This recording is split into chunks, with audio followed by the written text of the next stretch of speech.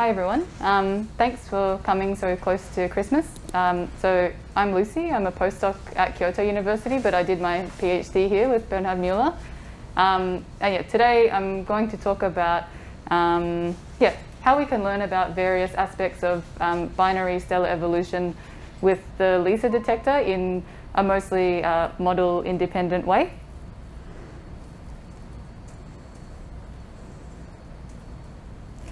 So yeah, this is the outline for the talk. So it's kind of in these four broad sections. So what we can try and do is stop at the end of each of them for a few questions, because I think it will be nice to clarify anything if necessary. So yeah, first I'm going to talk about our recently accepted work, which is about how we can constrain the formation frequency of binary neutron stars with LISA. Then I'll make a comparison between the important properties of neutron stars compared to white dwarfs in the LISA band. Then I'll talk about something that's not my work, but it is it's a method to learn about when white dwarfs are merging or stably mass transferring outwards with LISA detections. And then I'll talk about some ongoing work related to how we can learn about tidal heating in white dwarfs with LISA detections as well. So yeah, let's deal with that first question. So the formation frequency of binary neutron stars. So yeah, if we're thinking about LISA, well, there's kind of a basic question of, do we expect any double neutron stars in this millihertz band anyway, because none have been detected so far with radio searches and so on. But population synthesis will tell you that yes, there's, depending on your parameterizations, there should be few to hundreds in the LISA band today, ready to be detected. On the other hand, without doing any modeling, you can also make an estimate for how many should exist in the LISA band. So this is like the final expression for the number greater than a given frequency, depending on the Milky Way merger rate for binary neutron stars. And anyway, you go through this calculation and you end up getting that there should be tens to hundreds in the LISA band. So yeah, before we talk more about that, I just want to introduce some terminology. So yeah, this is stationarity and binary flux. So I guess the key idea behind stationarity is that over our time scale of interest, so for binary neutron stars, it would be before it enters the LISA band. You want to be thinking about the star formation rate. So the idea behind this word is that the star formation rate hasn't changed much in our time scale of interest, which is like at worst a mega year. So what that means is, if we think about these binary neutron stars as this merging population, merging from some frequency derivative from gravitational wave emission, you can write that the number density is related to that f dot and the merger rate with this simple relation. And yeah, if they're merging from gravitational waves and ignoring the eccentricity dependence, you just get something like this. So I guess, even though binary neutron stars do chirp, so their frequency does change, they do have an f dot, the idea is that the number distribution is kind of fixed in time because of the constant star formation rate or merger rate, however you want to call it.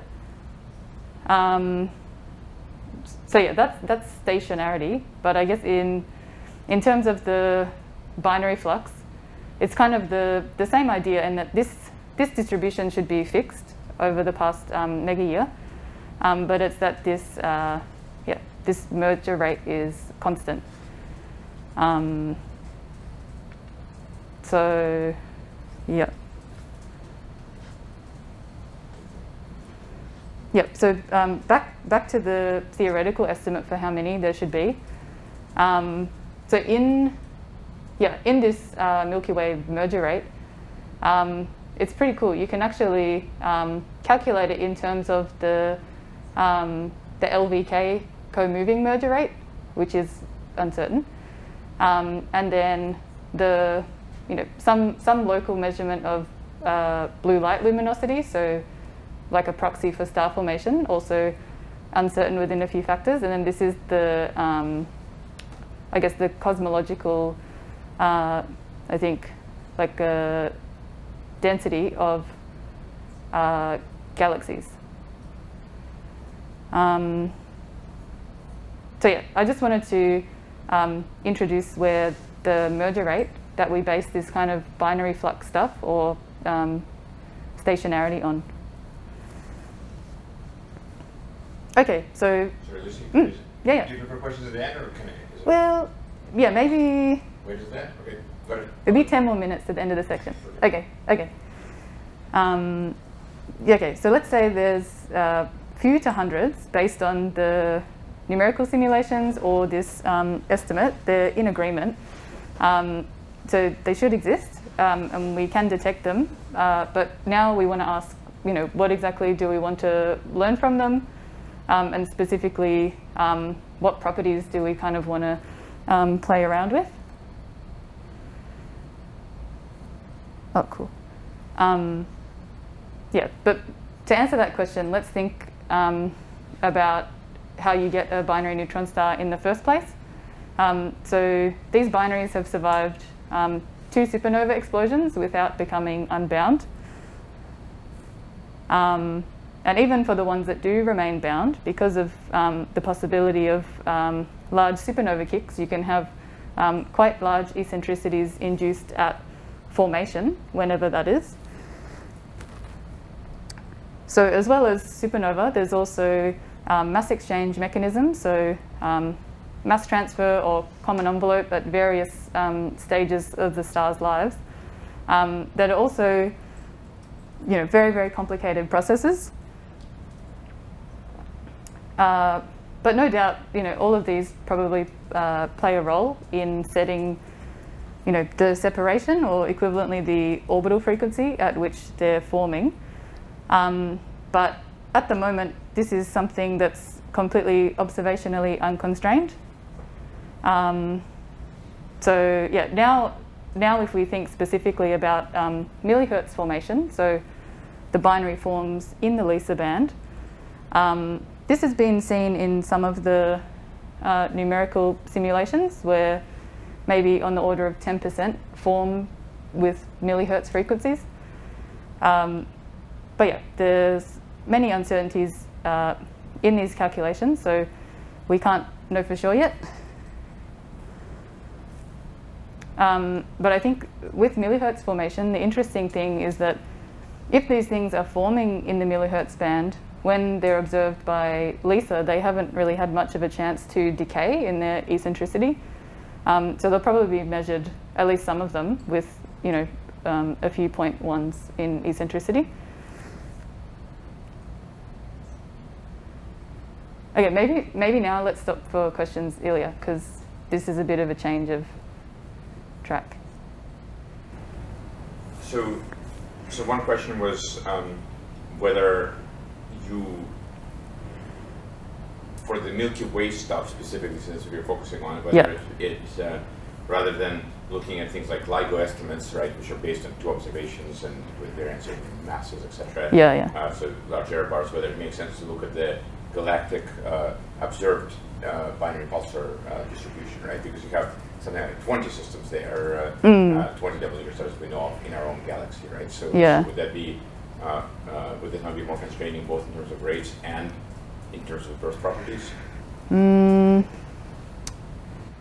I think, maybe we can go through the calculation, but my feeling is that it would severely underestimate the binary neutron star merger rate, because the yeah, I think the galactic population has merger times of like months up to maybe a few hours is the fastest one.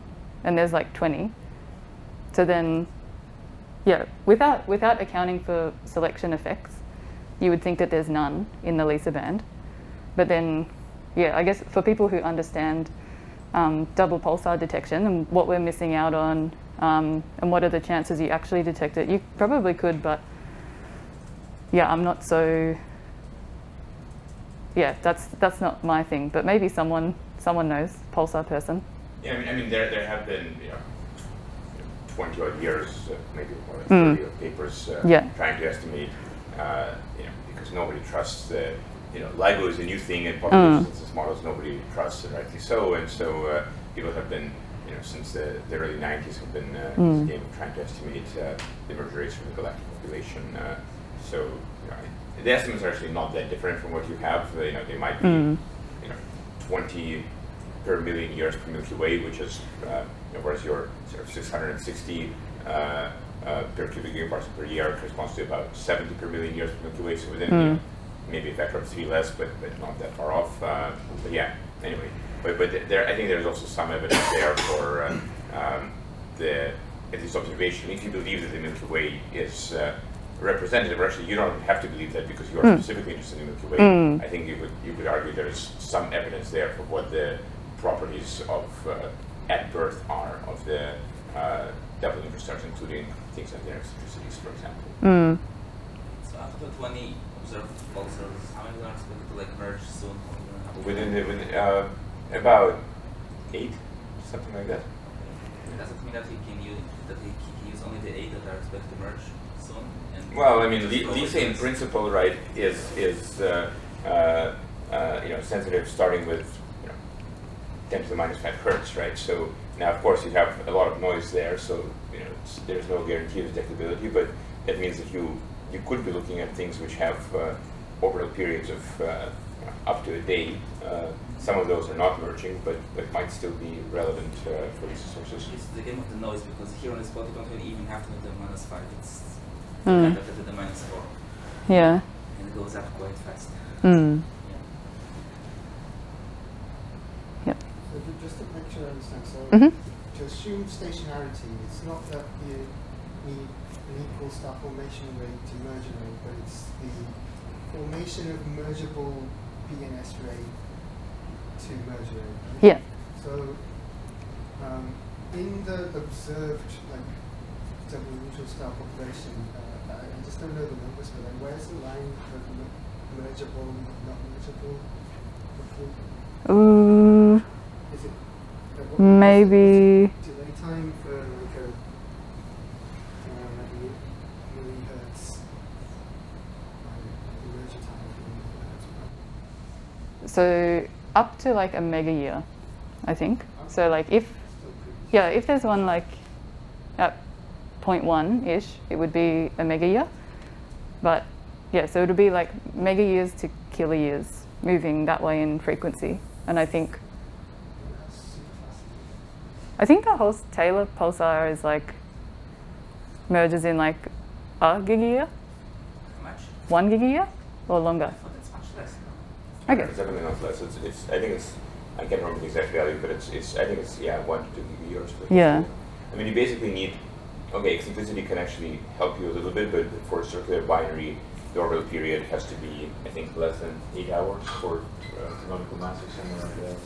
Maybe 10 hours, I think, we can estimate it. So all the ones he's shown on the DNS plot is like definitely merged. Oh yeah. We'll get there now. Also, this plot is kind of like a kindergarten drawing. I don't expect it to actually look like this, but anyway.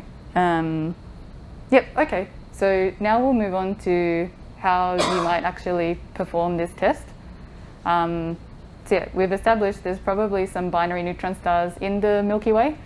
So let's say that after a few years, there's these 9 detections.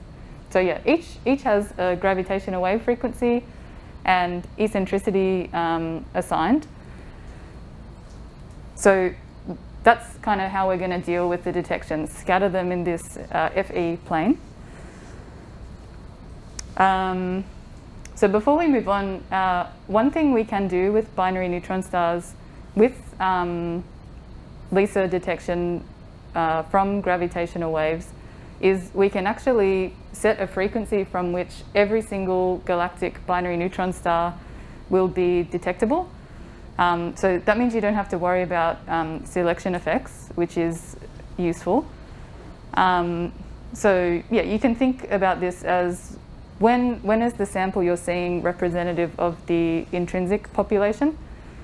So we calculate this to be past 1.5 millihertz. We can see all of them. And that was what those, the few to hundreds numbers were based on, by the way.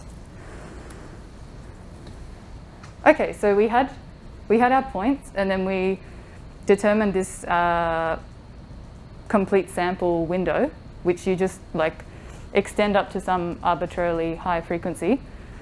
So the next thing you can do is consider, for each point, the past and future evolution of the binary, because they just evolve from these Peters equations, because they're just point masses for our purposes.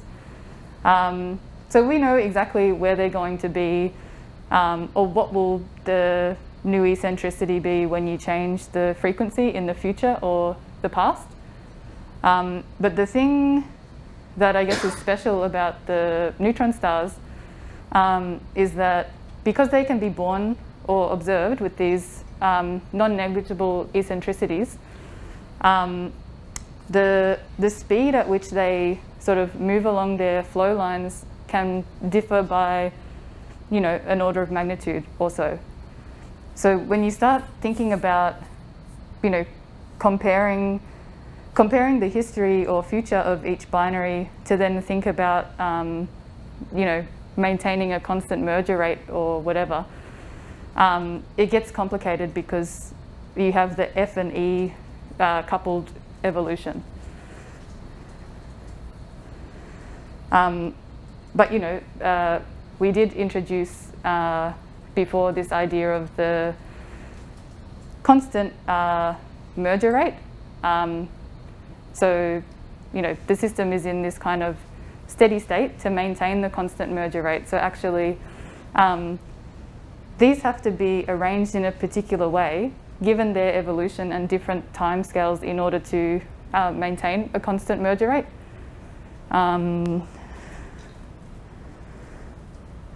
So anyway, because of that, we seek a single variable to assign all of these binaries to make to directly compare with the assumption that they all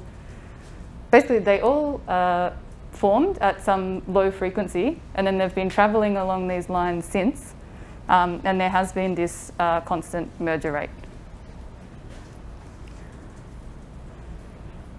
So yeah, the variable that we use in the end is just, so yeah, this is our band, our complete sample window in grey.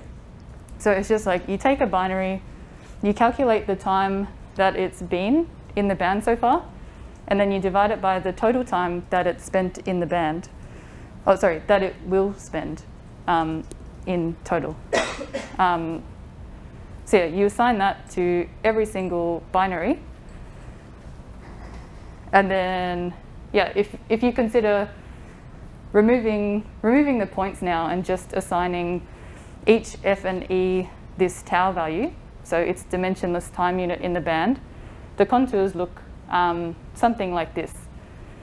So, even though we know that the more eccentric ones will go through the band much faster, you can still sort of get them on sort of the same playing field by assigning this tau value, and then you'll see that the more eccentric ones have a more equally spaced tau value, whereas the zero eccentricity ones they spend a really long time at the low frequencies, and then relatively short time, going through these frequencies. So, and that's just from those Peters equations. So yeah, the point of that was to kind of get rid of the coupled eccentricity dependence with how fast these things move through the band to maintain a constant merger rate. Okay, and yeah, the nice thing about this variable is that if all binaries did form there, at low frequencies, once you assign the tau value, you would expect that the distribution is uniform. And yeah, like I keep saying, that just comes from that steady state constant merger rate thing. So yeah, that's built into the definition. So yeah, if all binary neutron stars form, at 0.01 millihertz or something, then once we assign all these, we just expect a uniform distribution. But yeah, now we'll move on to considering the possibility of having some fraction of the observed population that formed in the millihertz band. So we'll just call that B. So what we can do now is we can generate, Is there actually any other way of independently determining the age of these neutron stars, like if they are pulsars, that we can compare and therefore maybe even deduce what was the birth distribution of the eccentricity frequency? I think that would be very valuable. Yeah. So is there? I'm not sure, but I think that, yeah, maybe if there's like dynamically formed binary neutron stars, then the aging thing will get complicated. But yeah, but maybe, yeah. Yeah, I'm not sure. Does anyone? So, I mean, people measure spin down age just by looking at P over P dot, essentially, right? And one game that you can play with just the galactic population is you can actually play a similar game, right, where you say, okay, P over P dot is how old this neutron star is, or 2 times P over P dot, whatever. You know how long this binary has until merger, right? Is that uniformly distributed, right? So you can play this game. The answer is no, it's not from the observations, but of course that's likely a signature of some additional selection effects that this isn't considering, and also the fact that probably P over P dot is not actually a very accurate measure of the true age, because this kind of argument makes some assumptions about exactly how the magnetic field is evolving over time, and probably our models for the magnetic field evolution aren't quite right. So if you want to use P over P dot as a proxy for the age, you have to make some assumptions about what's happening to the dipole. But I think the interesting thing would be if you then can follow these trajectories back in time, and then you could see how we could have at least some crude estimate of how some of them are born typically, which could be very interesting. I mean, we do know from the observed galactic population, but keep in mind there could be selection effects that they almost all look like mildly recycled pulsars. There's 1 millisecond pulsar in there, here 737, but the rest the universals look mildly recycled. But of course, keep in mind that that's if there is, for example, a significant dynamically informed population, they might be underrepresented in the observed galactic radio pulsar binary sample, because the mildly recycled ones which are going to be coming from binaries are precisely the ones that are going to be observable for longer in radio, whereas the non-recycled pulsars, which you might imagine would be prevalent in a dynamic form population, they're old, they're not recycled, right? You don't see them as pulsars. And I'm not saying you should apply this indiscriminately. Probably when you see the pulsar, you probably know it. So I had a rough estimate, is it a recycled one or not? Oh, that's what I'm saying, right? But I'm saying that there's basically no population. For those that are young, we could try that. Right, I'm just saying that there's the dynamically formed population. If you had one in globular clusters, you would expect these would be old, essentially dead pulsars, in the sense that there would be old neutron stars that wouldn't appear as pulsars, right? So you could imagine they're just not struggling to see those.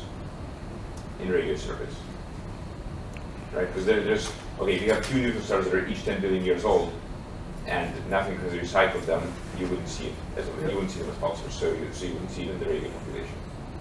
Maybe I can something related. So you said that you can just observe like binary neutron stars that they're just born with some eccentricity.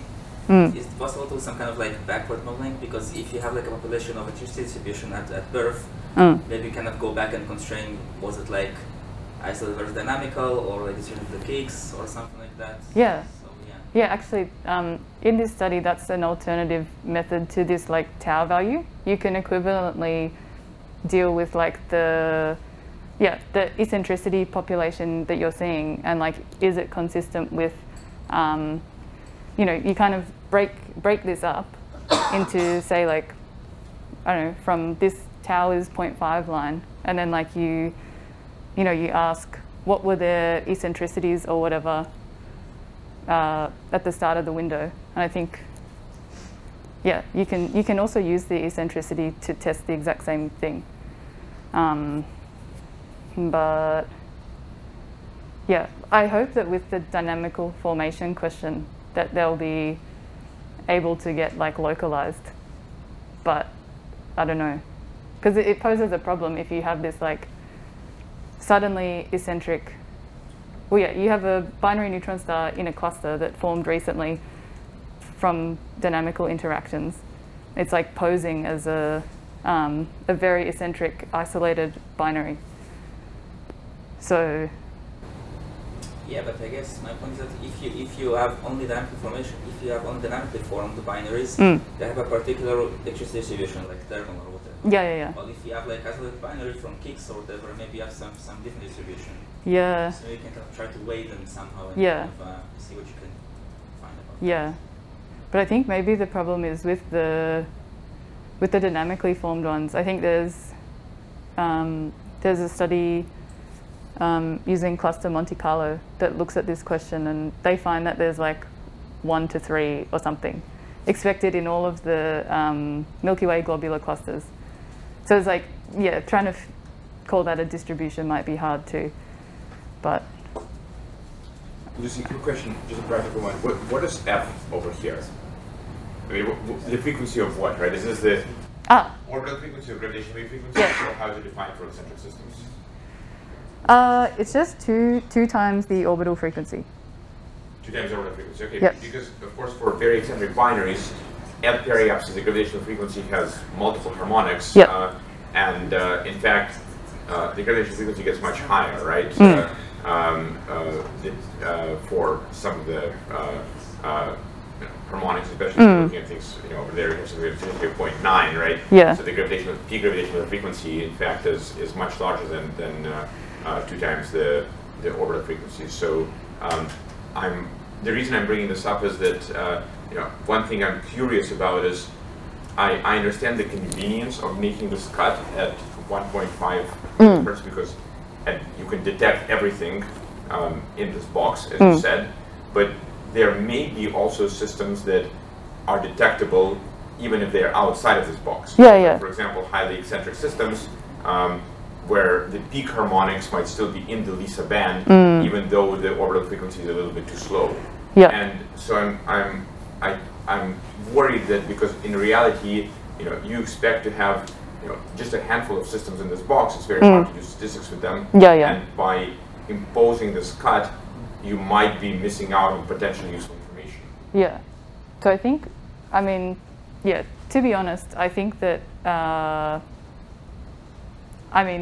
if there is like significant millihertz formation, then maybe you will have some like quite eccentric ones, but I think in reality you would expect them to live like under 0.2 or something, because you're going to observe them at all these frequencies. But yeah, I think in reality, in the future, when someone does this test, I think that if you were dealing with highly eccentric ones, you would just deform. You would deform this boundary to include the more eccentric ones, because it is dependent on it. But I guess the assumption is like they probably all live here, even though, sorry, I've drawn them up here. So maybe it's fine to just leave it as a box for now. But you will have to make it eccentricity dependent. So in clinching, when it's like an analytic formula that has like the efficiency dependence of like a binary that everybody know, including myself, using this formula for sort of like observing the eccentric binders just in the LIGO band. Yeah. So I couldn't follow the reason why you expect to see everything above 1.5 meters. Is there like still pulsars or neutral stars that don't appear as pulsars, so you just if the beam is pointing somewhere else, you see them? Well, but these are gravitational wave sources. These are not. These oh, are okay. real. So we're talking about the I'm more confused. So here you're using the observed, EM observed neutral star binaries. Oh, no, sorry. This is just like some sample population. Okay. That I'm just saying, like, say, imagine that Lisa detects these 9 binaries or something. Yep, sorry, they're not related to the EM known population. It's just that, the distribution looks very similar to the observed. Oh, okay, cool. Right, because I mean, as we said, even the things like Hofstadter, for example, which have a sensitivity of 0.6, they'd all, by the time they get to 1.5 millihertz and above, they'd all be sitting in the bottom, layer of the clock. Yeah. We don't know of anything that would have an eccentricity of 0.9 at Yeah.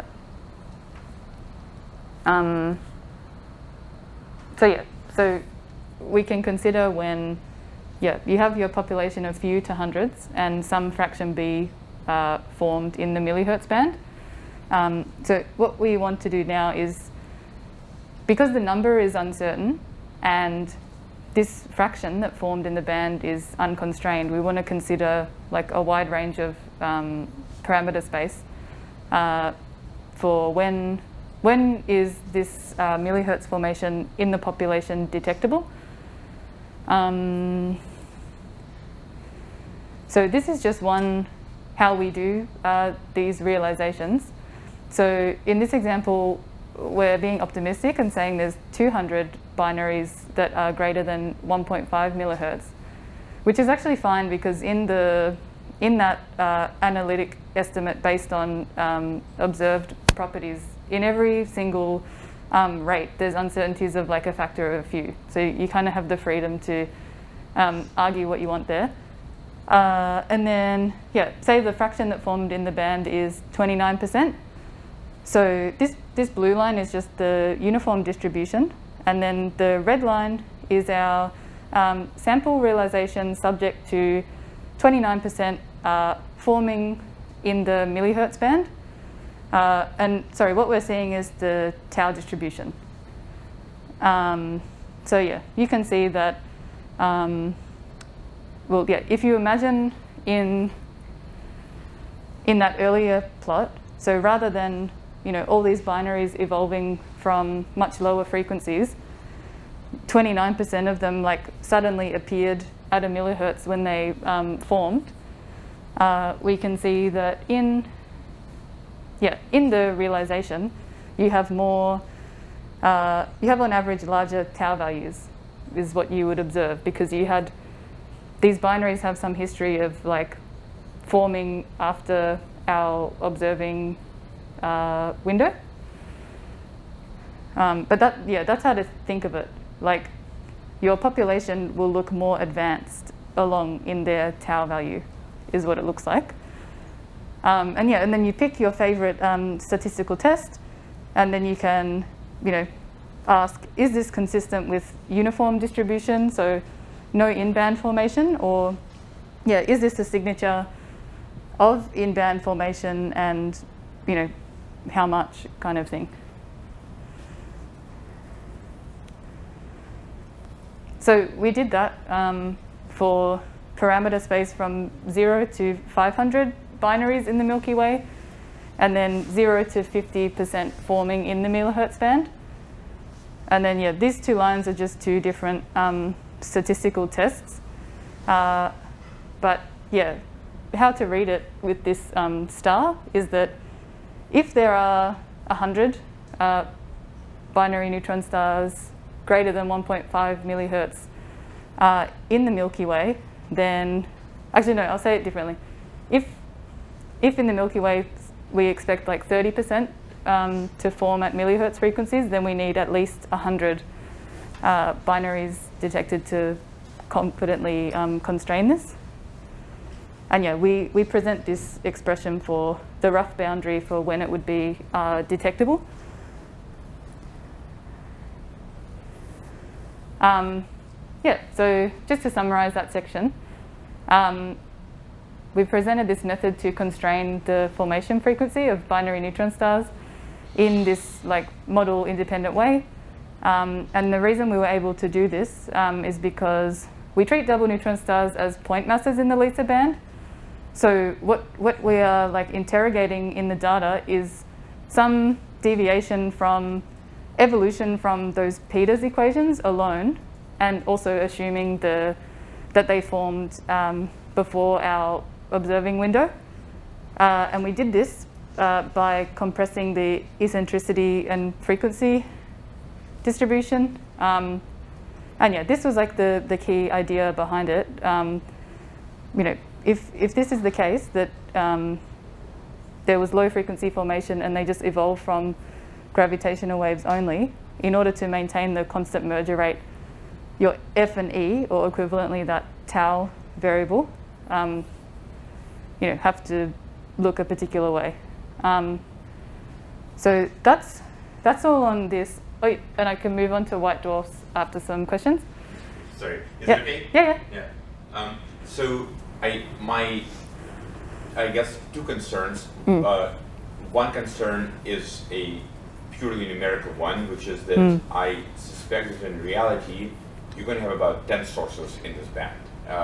Because if we trust that these influence the galactic population, the suggestion seems to be that there are about 20 double neutron stars that are emerging per million years. As you showed, your relatively circular ones have about 500,000 years to go from getting into a band into a merger. Your eccentric ones have even less, but let's suppose they're all circular, right? So you have about 500,000 years worth of binaries. There are 20 merging per million years. You have only 10 in this band, right? So I think it makes it very difficult to do a statistical test for uniformity. Yeah, and definitely. I'm wondering if actually your realistically your best bet, rather than doing that kind of statistical test, is simply to ask for how eccentric do your sources get, right? Because you made this point earlier, which I absolutely agree with, that if you form things such that the binary is formed long before it gets into this band, right? So now you don't have to rely on it actually forming in this band, right? You can say, look, it can even form before this band. It can form at 1 millihertz, it can form at 0.5 millihertz, but still it forms long before this band. Eccentricity decays very rapidly, so by the time you get into this band, you expect things to be relatively circular, right? And so you're really looking for eccentric systems, right? You're looking for highly eccentric systems, and you can just say, are my most highly eccentric systems consistent with still coming from a isolated binary evolution channel?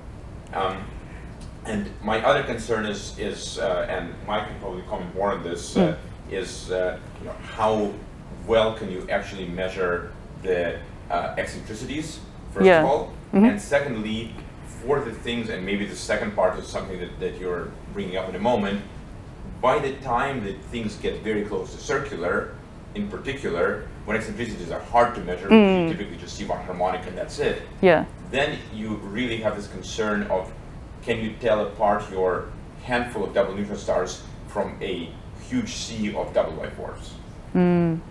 Right? So the problem is that you will see things that have frequencies of gravitational frequencies of 2 millihertz and have eccentricities that are observationally consistent with 0, because it's very hard to tell apart 0 from 0.05, and they could be double neutron stars or double white dwarfs, and the double white dwarfs will dominate simply because there are so many more of them.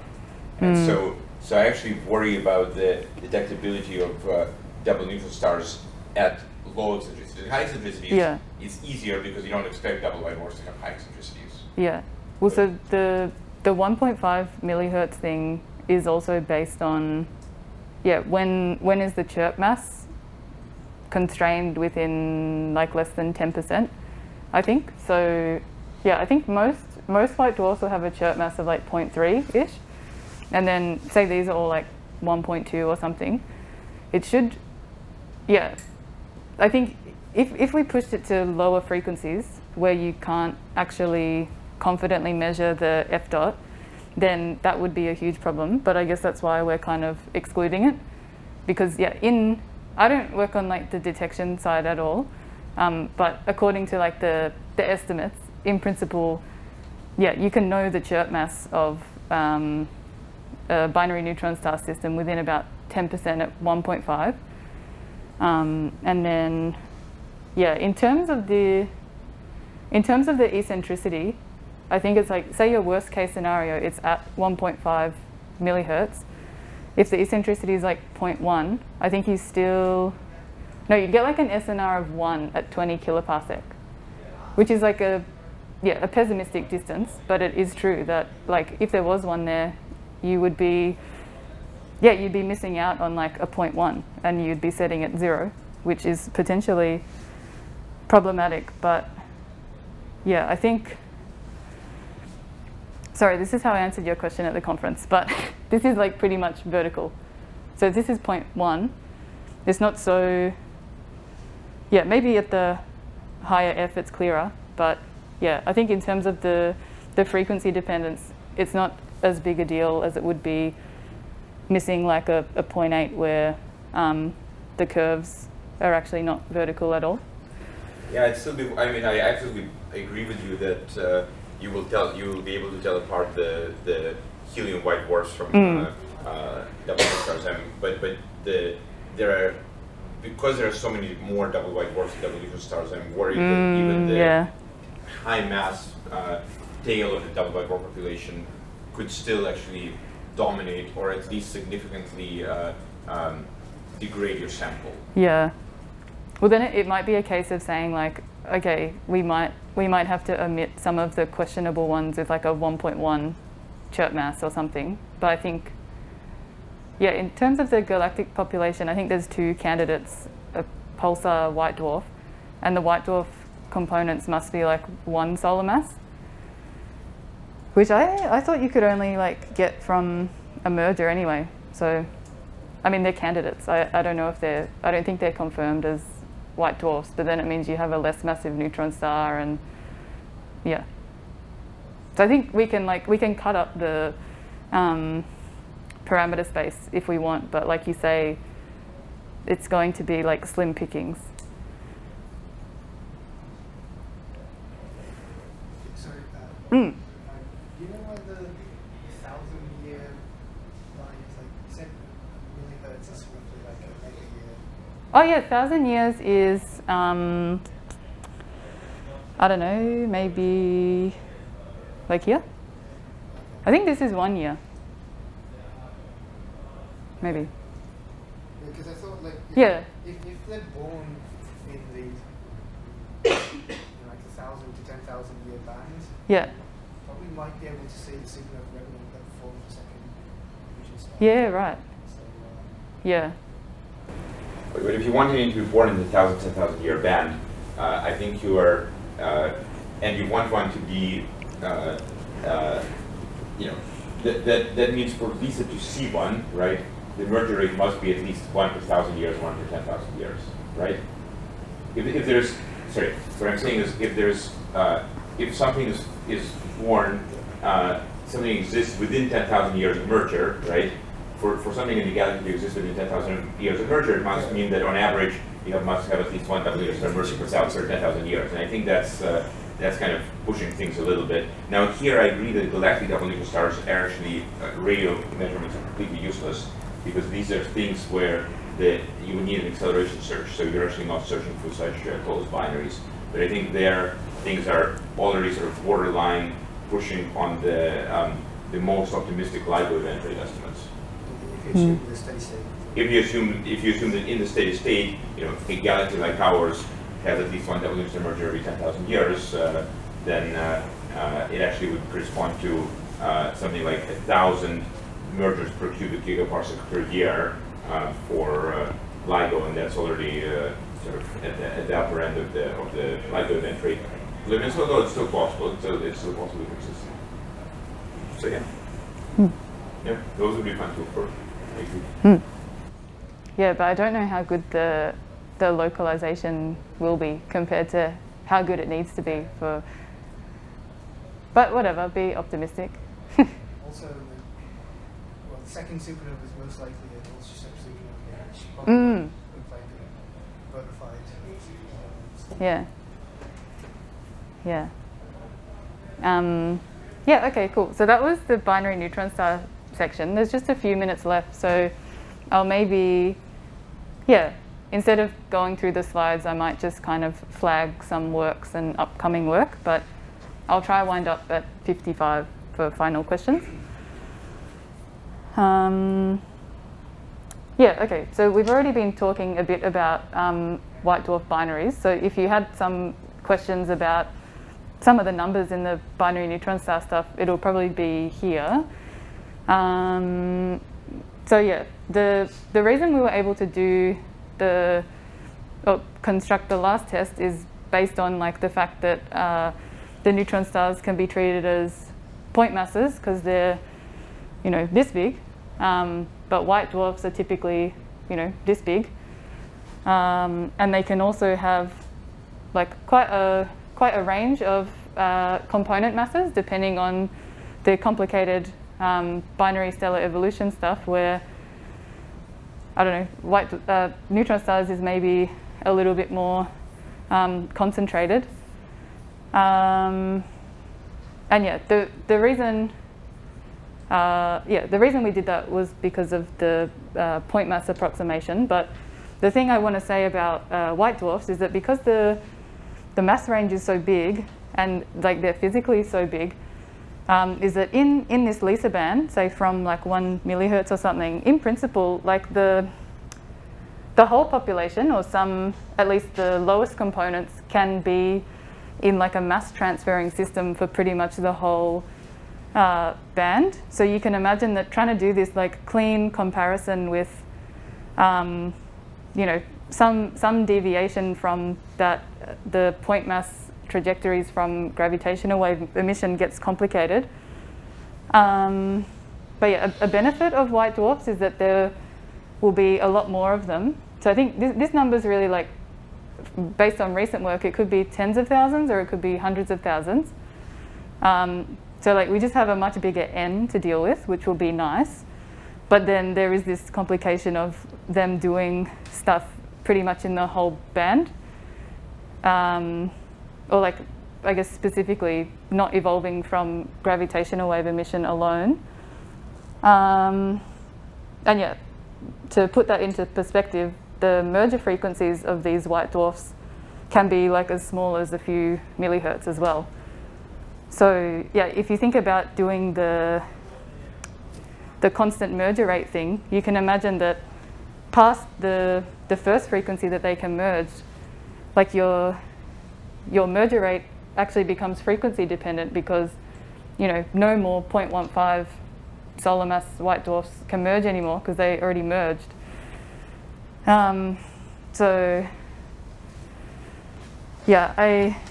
I told this joke at the conference, but it needs more explanation.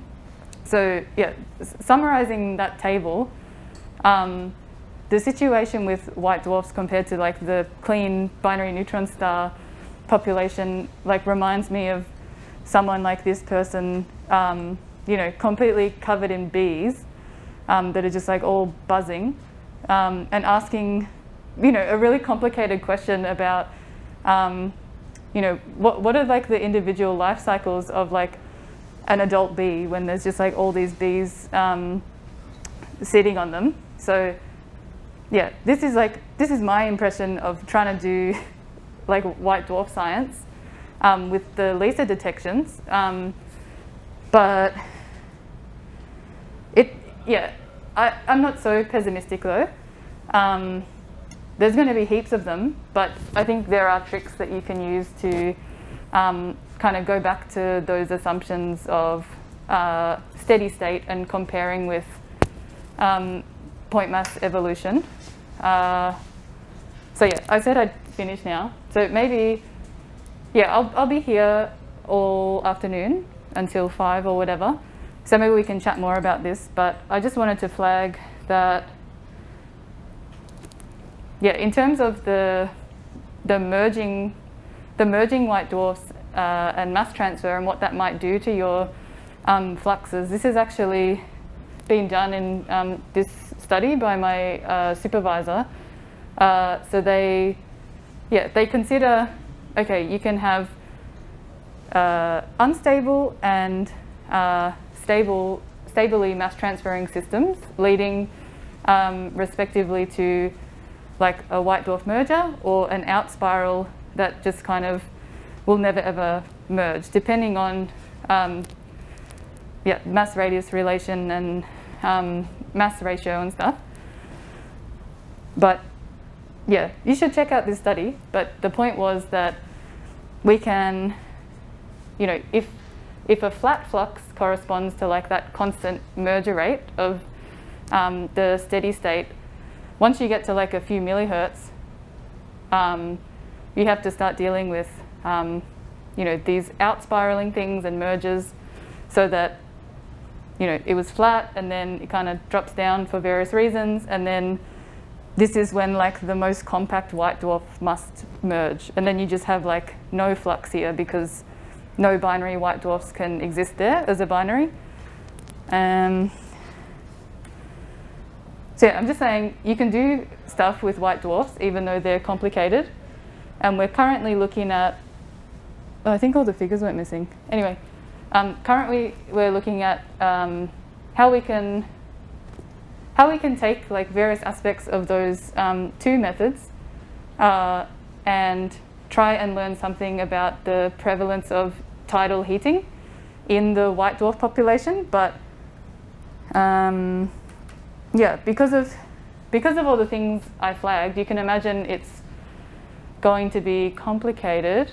But yeah, it's basically a matter of like, you have so many binaries, so you can cut up parameter space. Like for example, you can only choose like higher chirp masses to try and exclude the really low mass fluffy ones that are going to be merging and stuff, to then kind of compare with that point mass stuff. But yeah, anyway, sorry I ran out of time, but I'm happy to chat this afternoon about this if anyone's interested. But yeah, it's not so complicated, but it's still really complicated, I think. So yeah, I'll just leave the summary there. But thanks for coming this morning, and thanks for all the interesting questions. And yeah, if anyone has a final question, I can answer it or try. Maybe a naive question, but for the white dwarf mergers, you should have EM counterparts, right? So how much does that help you to constrain all of this? And maybe from the present statistics on what is assumed, like a type 1ax supernova associated, can you use that in any way to make some educated guesses on the number of events? Yeah, so I think actually in that study they use like 0.02 per year. So like 50 years they merge. But I think that's a similar thing where they base it on like cosmological type 1As or whatever. But then I guess that's another question, if that's where most type 1As come from. But I think, yeah, I don't know, because then there's the thing of like, you know, in theory you can have the white dwarfs that never merge and out spiral instead. But yeah, that's all I know about the EM stuff, like looking at cosmological stuff or whatever in other galaxies and then putting it on our galaxy again.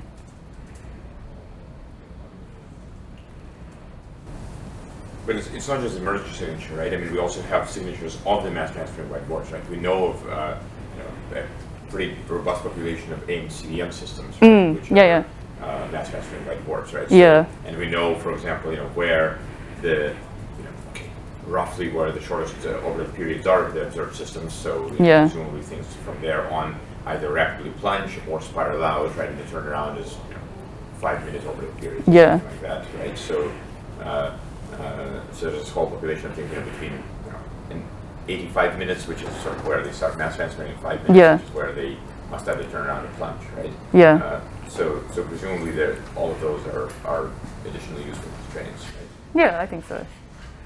But I think sadly, like especially in the LISA band, the AM-CVN systems are like, I think the fastest one doesn't even have its like companion mass constrained. So it's hard to know like, and I think they've measured the frequency derivative and maybe the second frequency derivative, but to be negative, suggesting that it's like slowing down. Mm-hmm. But like, I don't know, who knows? My impression is that they're surprisingly uncertain in terms of their properties.